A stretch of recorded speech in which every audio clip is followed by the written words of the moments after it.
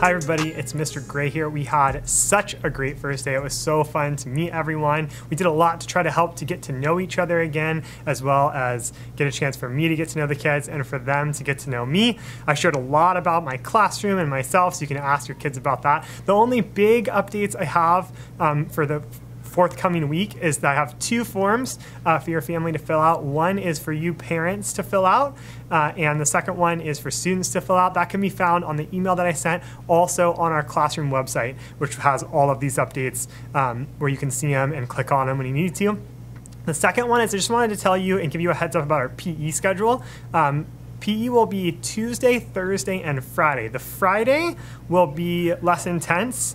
It'll be shorter. With our class, we might be out in the grass, and sometimes the grass is wet, but it won't be as intense. Tuesdays and Thursdays, you can expect a lot more activity if kids want to dress kind of appropriately for a little more activity on those days. And we know for a few months it's going to be really hot too. So I saw a lot of kids with water bottles, but setting some water bottles are a really great idea. The filling station is right outside our classroom. On to some academics. We're going to get started with Reader's Workshop, our first unit, not next week, but the week after. So next week, we're kind of getting ready for Reader's Workshop. We're going to review some Reader's Workshop procedures and systems. The kids are going to get to know the library, make a shopping list.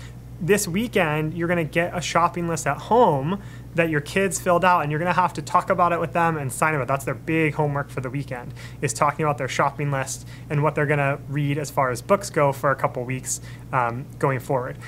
I'm going to read out loud the story Year of the Dog, which is a wonderful way to start the year. And the kids are going to be reflecting on their own reading, Year of the Dog, and comparing and contrasting those things. For Writer's Workshop, the kids are going to be doing two things. First, we're going to start with some pictures the kids are going to write about. They're not going to know anything about the pictures. They're going to have to construct a story simply based on a picture, and then they're going to have to connect it with another student's story. After that, we're going to move on to just a quick review for a few days about responding to questions about text and video. We're going to use something called race responses, which is the structure you can use to answer questions, but that's a great thing to set us up for answering questions in all the subjects going forward. In math, the kids are going to put together a proposal for furnishing a hotel. We're going to do a project for the whole week.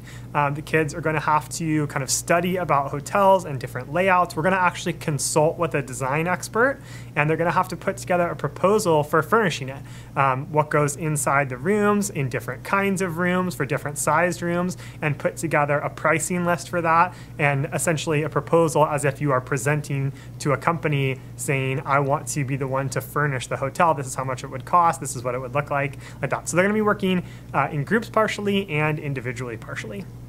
For history, we're going to be working on a project called Who's Coming to Dinner. The students are going to put together a list of people that are famous or that they know that they would like to invite to a dinner. And they're going to put together not only a little bio on the person to explain why they're inviting them to dinner, but also a menu, a special invitation, a list of the costs, what entertainment you're going to do, etc. And they're going to have to present part of that to the class and also to small groups. In science, the students are just starting science lab next week at the end of the week. Our science lab time is Thursday and Friday afternoon. And so that will start next Thursday. And we're not doing any science in class next week, but that will start after that. That's about it. As always, contact me if you have any questions, but we've had a great day so far, and I think we're going to have a really fun year. All right, bye-bye.